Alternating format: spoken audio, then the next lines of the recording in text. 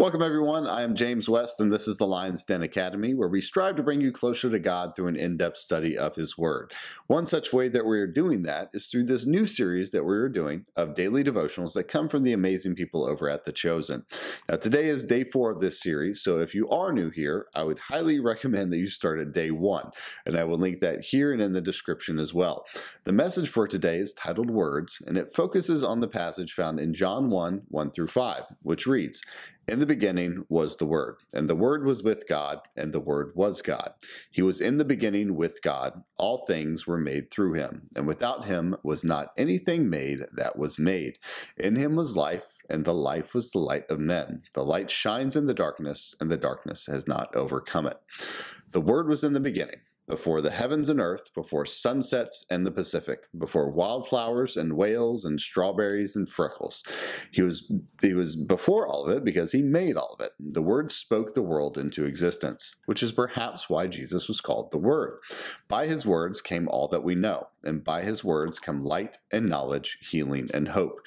The words Jesus spoke changed the course of history, along with the lives of 12 very ordinary men. The disciples were an unconventional group, made up largely of fishermen, an anarchist zealot, and a thieving tax collector, none of whom would have scored very high on the likability scale. They were rough around the edges and ranged from the salt of the earth and smelly to the downright sketchy.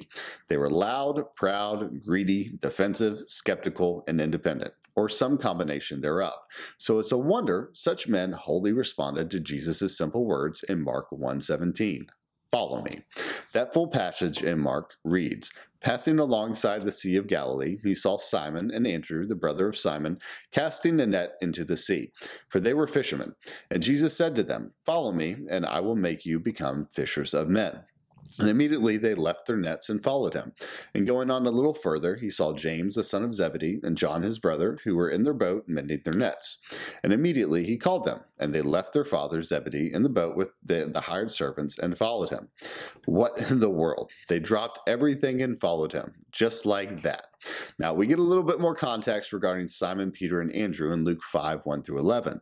Jesus had performed a miracle just before His audacious request, but still, it was a crazy talk. So I have to imagine the words sounded different from Jesus than they would have from anyone else, anyone other than the Word. In Him was life, and the life was the light of men. The light shines in the darkness, and the darkness has not overcome it. As strange as it is to imagine dropping everything familiar for what is entirely unknown, somehow the trade made sense. In Jesus' life, so His words transcend circumstances and break down barriers. They light up dark corners, removing fear, doubt, and self-preservation. They bring clarity and elevate our understanding of what's real, true, and important. They take us from completely missing our purpose to seeing in neon that our only reason for being is to follow the one who spoke us into being. The disciples gave up all they had to follow Jesus when He called them. For 3 years, they sat under His teaching, listened to Him pray. They watched Him welcome children and honor the least of these. They heard Him tell jokes, laugh at their jokes, and be respectful to His mom. They witnessed Him heal the sick, defend His Father's house, and chastise the self-righteous with words. And they stood helpless when He said no words on His way to the cross.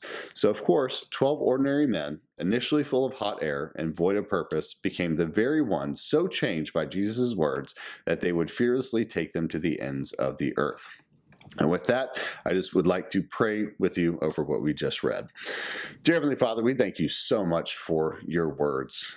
The words that You've spoken not only have created everything like we've just talked about, and to include us and everything that we cherish so much in this world, but Lord, they've also provided us with a lifetime of treasure found in the 66 books of Your Bible, Lord. And we just thank You that every time that we come to that, we are found with a new revelation, new insight, new stories that we can connect with from a personal level that teach us about You and teach us how to be like You, Lord. And Lord, we just ask that You fill us with Your Holy Spirit, not only just to give us a burning desire and fire inside us to thirst after the knowledge found within Your Bible, Lord, and within Your Word, but also that Holy Spirit that You send into us, it grants us even greater understanding that we can imagine, so that we can fully understand everything that we can soak up from your word, Lord. And with that, and not only to better equip ourselves and know you better and become better Christians, but also so that we can then better share your word to others that need to hear it, so we can bring others to you and become fishers of men as well ourselves. We pray this in your holy name. Amen. All right, and with that, we will wrap up today's video. If you haven't already, I would ask that you leave a like and comment to help YouTube push this content to those that need to hear it. And if you aren't subscribed yet, I would also invite you to do so to stay updated on each video that comes out. Also, as we've just prayed for a better understanding of God's Word and committing ourselves to studying it more, I would also recommend that you check out the study that we're going through on the book of Matthew as well. The latest video for that series has been edited, and it's in the process of being uploaded right now. It'll probably come out before this one does. So I would definitely recommend you to check that out. That's all about the part in Jesus' Sermon on the Mount where he talks about judge not lest you be judged. And that is a very often misused phrase, right up there with probably one of the top misused phrases or misquoted phrases of the Bible as well. So I invite you to check that out as I shine some truth on what that passage really means. So I look forward to seeing you tomorrow. But until then, God bless and keep you.